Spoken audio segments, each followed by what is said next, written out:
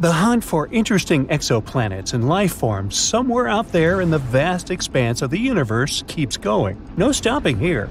We're basically searching for a second Earth, a planet that's similar to our home, and where we could finally find some space friends. Hey, we're not picky. Any form of life is fine, even some bacteria-sized organisms. And this search has mostly been going on in the habitable zone around other stars. We call this the Goldilocks zone. That's a region where conditions are barely just right for liquid water to exist, whether we're talking about the surface of a planet or a moon. The hotter the star, the more space we get to explore, because its habitable zone spreads far away. And in terms of endless space that we yet know so little about, that's a lot of work. That's why we're fans of red dwarfs. There are hundreds of billions of stars in our galaxy, and probably around 80% of them are red dwarfs. These tiny stars are much cooler than our Sun. It means that their habitable zones are much smaller and closer to the star, so we know better where to look for planets. They're circling around their central star, and at some point, bingo, there it is! They pass in front of it and block out some of its light. The Kepler Space Telescope has already helped us find thousands of planets using this method, and most of them are orbiting around red dwarfs. Some of these planets are similar in size to Earth, and many of them could have nearly 25 times more water than our entire planet. Let's move to these planets scientists discovered, though. I want to show you something special. So, you've heard of super-Earths, right? More massive than Earth, lighter than Neptune, can be made of rock, gas, or a mix of both. Some of them have thick atmospheres, while others have thin or no atmospheres at all. You may also have stumbled upon mini Neptunes by now, too. They're almost as big as Neptune, and unlike normal gas giants, they have solid cores. That way, they can support a dense atmosphere with water and some other chemicals necessary for life. There's also hot Jupiters. Those are pretty cool, but only if they're far away from us. You know that one annoying and unpredictable neighbor you can never get rid of or figure out what they're going to do? Yeah, that would be a hot Jupiter, with strong gravity that can destabilize the orbits of smaller planets or other space bodies in the system.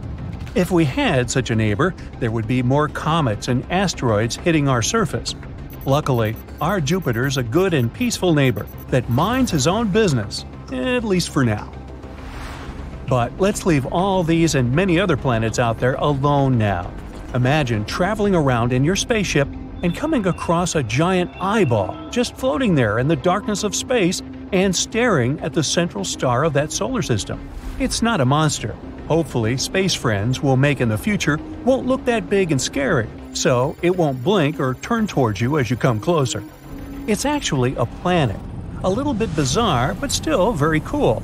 And yup, you guessed it right, we call such eyeball planets. Now, eyeball planets are surprisingly common. Plus, some normal planets can potentially turn into them too. Eyeball planets form when matter and dust accumulates around a star and gradually turns into a solid object. It starts spinning, and over time, the gravity of the star pulls on the planet and slows its rotation until it becomes tidally locked. That means one hemisphere always faces the star, while the other is in darkness all the time. Now, we have a good example of this phenomenon near us, too. Our moon makes a circle around Earth once a month. It takes the same amount of time to turn a single time on its axis. That way, we actually always see the same face of the moon. Who knows, maybe the other side is even prettier, if you like craters and stuff. So, one of the most interesting things about eyeball planets is their appearance. If they had water on their surface, the side facing the star would have clear, bright blue oceans, the ones we'd want to visit if we ever got a chance to go on an interstellar vacation. And the other side would be more for adventurers who like harsh and challenging surroundings. Since it's in constant darkness, it would most likely be very cold and covered in ice. We've discovered so many planets outside of our solar system in the last 30 years. Super-Earths are, of course, especially interesting. It seems that many of them are not that pleasant, since they're pretty hazy and cloudy. It means it's harder to spot any life there. But some scientists still think they're promising spots when it comes to finding life beyond our solar system. Eyeball super-Earths would be a good start. These planets are probably covered in large oceans. On the cold half, where the eternal night reigns, you'd experience Arctic conditions. Brr, I feel cold just looking at this. But the day side is my jam. Plus, it sounds promising when it comes to finding life. You know, with all that sunlight, oceans, and stuff. One of the good examples where scientists are looking for life is an eyeball super-Earth that lies in a habitable zone of the closest star to our solar system, called Proxima b. Its day side could even have conditions and an atmosphere to support some form of life. There could be a large deep ocean covering its surface. It could be really salty, but some forms of life could still survive there.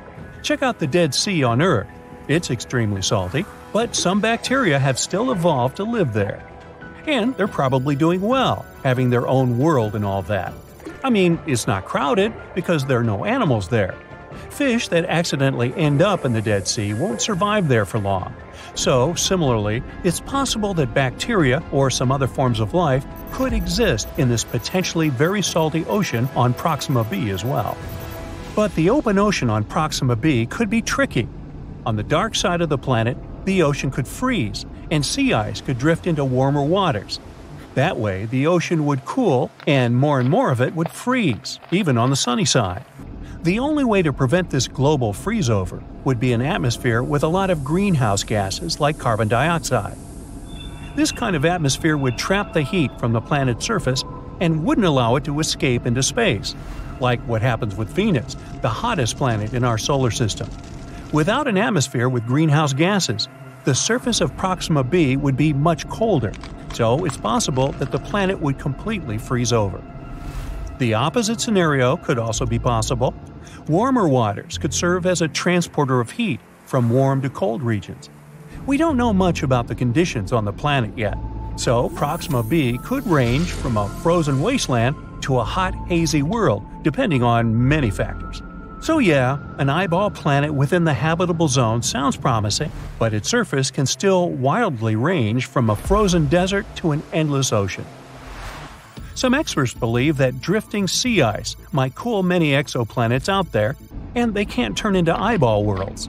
Instead, many just become sad, dark snowballs, completely covered in ice. A cool spot to spend your interstellar winter holidays, but not a place where you'd hope to find life, unfortunately. Some studies show that even Earth may have gone through some snowball stages many times in history. One of those happened around 2.2 billion years ago. I wasn't around. While the other one hit the planet 630 million years ago. During these phases, all of our beautiful oceans were covered with snow and sea ice. Perhaps even the continents were just thick ice sheets, at least on the surface. Alright, enough with the freezy icy stuff. I need some hot chocolate. That's it for today. So hey, if you pacified your curiosity, then give the video a like and share it with your friends. Or if you want more, just click on these videos and stay on the bright side.